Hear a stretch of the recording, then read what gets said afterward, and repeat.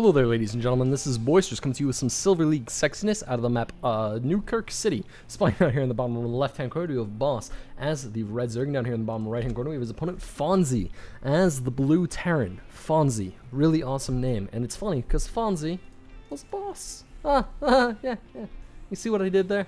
You see what I did there? That was a joke. Yeah, I know. Those are rare here. I'm sure I'll get like 2 more done before the year's over, and I think that'll propel me into stardom. Let's be honest here. Everybody loves bad jokes. So, ZVP on Newkirk City. This is, of course, the Wings of Liberty version of this map. There is going to be no crazy roach host play. I'm sure there's going to be crazy play, or at least I hope so, because it's a Silver League game. And let's be honest, you Silver Leaguers, don't disappoint me. I want to see your craziest cheese ever. If you do not build a command center on your opponent's natural, I am going to be disappointed. Now, of course, it looks like I might just turn out to be a little bit disappointed in Fonzy, as he has not even yet set out his proxy SCV. And I feel like I sound a little bit like Seinfeld right now. So I'm going to go back to Boisterous. I don't know why my voice actually fluctuates a lot when I talk so much, because I usually don't talk that much. I'm kind of a silent person. And then I started doing commentaries, and now I talk a lot for about 20 minutes a day. And then I don't talk for the rest of the day, and it's very, very interesting, because everybody thinks I'm crazy, I think. Or maybe it's just I think I'm crazy and I kind of project that onto other people. And maybe I'm rambling right now and all of you people think I'm crazy. Of course, you know. Yeah, you're basically right. We do have a 15 hatch going, 15 hatch going down for Boss at this point. It might have been a 16 hatch, but it was really close, so whatever. I mean, YOLO, right, guys? We have the refinery popping down for Fonzy, so we're going to see some type of tech play from our Terran player. This is actually a pretty early refinery for this matchup. I've been playing Terran recently, and I'm a very big proponent of the no gas FE as Terran. It's like 3 racks-ish pressure plays versus basically any race. I kind of suck at Terran, so I have like 1 build. And it's not even really that much of a build. I kind of just wing it every game and hope to God that it works. And somehow it seems to work for the most part. It doesn't break usually. It breaks sometimes, but you know, that's all good. That's all good. Ever since people mentioned that I ramble a lot, I've been very self-conscious about my ramblings because I feel like I do. And I feel a little bit crazy. However, I think I've already talked about me being crazy this game. So, Silver Leaguers, do something crazy. Nope, it's just going to be 2 Raxes. Alright, so we have nothing crazy coming out from either side. In fact, they're both very standard. And it looks like we have the scout going down from the Overlord. It is not going to see the second refinery, which is a pretty major part of information you need to try to get out of your Terran opponent as fast as possible is when that second, if that refinery went down or not. Because if the refinery didn't go down, you can kind of estimate that there's going to be a fast CC either going down at the natural or going down right next to the natural to float up and then land at the natural. But if you do see that refinery, typically you're going to see slightly later gas plays.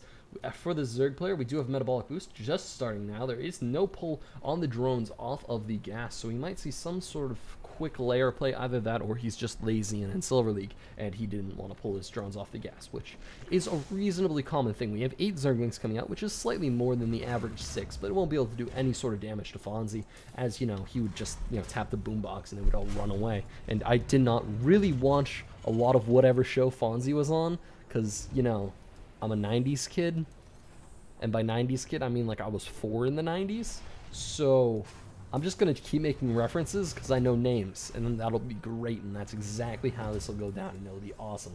We have Combat Shield going down, giving those Marines plus 10 health, which is quite a nice tactical advantage. We don't see any add-on going down on the primary barracks. We have the first factory building up right now, so we might see some level of tank Marine play. Either that or he's just going to be rushing right up to a starport. We currently do not see a tech lab going down for this factory, so I could definitely see starport play coming out reasonably soon, especially with this SCV just sitting here. Either that or he's Silver League and lazy. There's really only 2 things to happen in this game. It looks like we have a little bit of engagement happening here. It's going to go very well for the Terran player. You know, he's going to lose a Marine, but, you know, that's worth it for, what, 8 Zerglings? It's not really all that bad, especially if he starts going for medevacs reasonably soon. It looks like we do have the reactor coming down on the barracks. It looks like all he really wanted was he didn't even finish combat shields. What? He didn't... Combat shields was almost on. And he didn't finish. Alright, well, we have Fonzy taking the Zellnaga Tower, but it would appear that these Marines are about to get sniped at basically any point. 4 Zerglings pouring. They are probably going to get wiped out. However, then the rest of the Zerglings pouring and kill off everything. So, Boss does take it back map control and control the Zellnaga Tower. He does leave 1 Zergling there, just so that he can see any sort of creepy, really bad medevac drops that for some reason triangle up from his base into Zellnaga Tower range and then triangle back down to Boss's base. It looks like we have the 3rd hatchery now finished up for Boss. We are going to see quite an economic advantage taken by him. Fonzy's command center is just now going down, so he's kind of fallen a little bit behind up at this point. If we look at the tech of Boss, it looks like right now it's basically just the Roachborn coming down. We do have the layer teching up currently, so we might see something interesting coming out, but honestly, I don't know. Layer play is very indefinite because it means either infestors or mutalisks, which are very different things. It would appear that we do have the Zerglings actually managing to cancel the command center. So Fonzy is basically amazingly far behind it, like amazingly far behind at this point. I don't know if it's really going to be a position for him to come back into this game because, let's be honest, you just lost your command center. Your Zerg opponent is on 3 bases. He has roaches coming up, and basically if you just charge the front with roaches, he could probably do okay. There are 2 siege tanks here, which would do quite a bit of damage, but I think that if you were okay at splitting roaches, you could basically just win this fight straight up, because the bunker's in a little bit of an awkward spot on the low ground for SCVs to try to defend it, especially if you come in with any amount of Zerglings. It looks like we do have the infestation pit coming down, so that could either mean a fast tech or actually just infestors. Now, of course, with the infestors that are currently on the live Wings of Liberty servers, I'll be surprised to not see at least some level of infestor play come out, because they're so good, as opposed to the Heart of the Swarm server, where they kind of suck. I mean, fungal growth, you'd be surprised how bad it is with the missile timing, because with the missile time, there's not really that much time to split your guys, and it makes chain fungling so much harder. So you're going to see a lot of very good Terran players just splitting their guys before the missiles even land, and then not letting chain fungals go off by splitting further as soon as the fungals wear off. And, you know, they basically nerfed it deep into the ground. I think that if they go back to this kind of missile thing, they should really go back to the old fungal growth, which was like no damage, but it locked something down for 6 seconds. I think it was actually 8 seconds back in the day, but that's a little bit exorbitant. So I would say 6 seconds. Just no damage, just lock stuff down. Because, I don't know, that feels more Zergy to me. And people complain about fungal growth a lot, but it's kind of an all-in-one spell right now. I feel like it would be better as just a lockdown. Maybe reduce the radius a little bit, keep the missiles, maybe slow down, in fact, their missile move speed just a little bit so that lower league players could still kind of micro against it. But other than that, don't change much. It looks like we have 14 roaches now coming out for Boss, and he has gone for a Nidus network, which is interesting. I could see him going for something like a lot of players have been doing recently, where they just put a Nidus worm right at the front of their opponent's base, and then they kind of just pump Zerg units into their base. Now, Fonzy has done a reasonable job as far as macro goes, but with Boss's 3 bases, it's going to be hard for him to keep up in the next few seconds, because honestly, he's going to start taking off like a madman. It looks like Fonzy has overqueued his SCBs a little bit. He should probably cancel those all down and just upgrade that to an orbital commands, and he looks kind of like me playing Terran at this point, because he's getting supply blocked like every other depot, and I basically miss every depot I try to make. There are 2 engineering bases currently going down for Fonzy's Marines, so we are going to see probably a Marine heavy play with a couple of tanks, but primarily just Marines. It looks like there's currently, what, 5 tanks on the field. There's a 6th coming out, but for every tank there's 3 Marines pumping out, so I wouldn't be surprised to see even more Marines start to go down, like another barracks, with a reactor coming out, making it, 5 Marines at once. And it looks like the tank siege up is going to be able to snipe off a little bit of just a couple Zerglings. And, oh, is the Nidus Worm coming out? Oh my god, the Nidus Worm is coming out. Where's it going to pop up? Where's it going to be? Where's it going to be? Where's it going to be? Where's it going to be? I doubt it's going to be up here. Where's it going to be? Come on. Come on, boss. Show me where the Nidus Worm is. Oh, I'm feeling like it's either going to be here. Maybe up here. Up here would be a better spot. Or, like, here. Right there. The Nidus Worm is right there. Did you guys see me call that? I am like a prophet. I am amazing at what I do for this game. It would appear that we have units now pouring out of this Nidus Worm at any second now, so we are going to see the Queens pop out first, and I can see some nasty creeps going to land go down here, and this is going to be pretty fun. This is definitely going to be on the interesting side. We have the complete retreat of Fonzy's men, but all of the roaches have basically already unloaded. The only issue is that they actually do not yet have that speed upgrade. They don't really need it. They're doing quite a good job at working on these tanks. Now, of course, all of these roaches are going to go down at this point, and it really wasn't actually as many roaches as I thought it was going to be. Either that or they just took way more damage than I thought they were going to. If we look at the overall killed units, we have Fonzy up at 39, Boss at 20, but of course 6 Orkers killed for Boss is a pretty good reasonable amount, actually 7 now, because his last Brave Zergling was able to snipe off a very low health player. I'm kind of interested to see the fact that the Nightstorm still exists, because he should really just blow it up, and there we go. It would appear that we have the Baneling Nest coming up, as long as, and Fonzy's actually becoming a pretty good player. Like, throughout the course of this game, he started out a little bit rough when he didn't go for his expansion at all. Like, he didn't go for his expansion until, what, like the 10-minute mark? Now he's doing okay. He's not doing bad. He needs an orbital command here, but I'm going to let that slide for a little bit. Boss, of course, still in the major economic lead. He does have, you know, all of the bases. He has 4 right now. He has Zerglings pumping out. He has Baneling Tech done. Do we have Burrow done? Yes, we do have Burrow done. So I could see some Burrowed Banelings coming out from this player, because that is actually an extremely popular play in the Silver League area. As far as Fonzy goes, we have a second Nightstorm coming up, and Fonzy needs to get better at seeing when these Nightstorms are coming up. He does have some SCVs going up there to defend it. I think they might be able to do enough damage to get it down before any units really can start to pump out of it. Alright, so a couple units are going to come down, but I think this is going to go down. Actually, no, it does not. There's 5 life left. Oh my god. It looks like we have quite a few infestors at this point, but they're all kind of grouped right around the same area. The refinery is going to go down. Oh no, the refinery. We have a lot of infested Terrans coming out because, you know, he just doesn't like fungal war. This is probably going to do quite a bit of damage here, because he did manage to throw most of those eggs right on top of the siege tanks. So you're going to see quite a few siege tanks get milled down by these infested Terran before they die. So one siege tank got killed for energy, which isn't bad. There's 2 Nightstorms back here, which is kind of just on the funny side. He did not manage to snipe this engineering bay quite yet. However, he might burn down. SCV, don't let this thing burn down. No, SCV, it's going to burn down. Oh, okay. All right, spoke a little bit too soon there. The SCV does manage to not let it burn down. We have quite a few Banelings in production out in the center. 19, in fact, which is, you know, that's like I said, quite a few.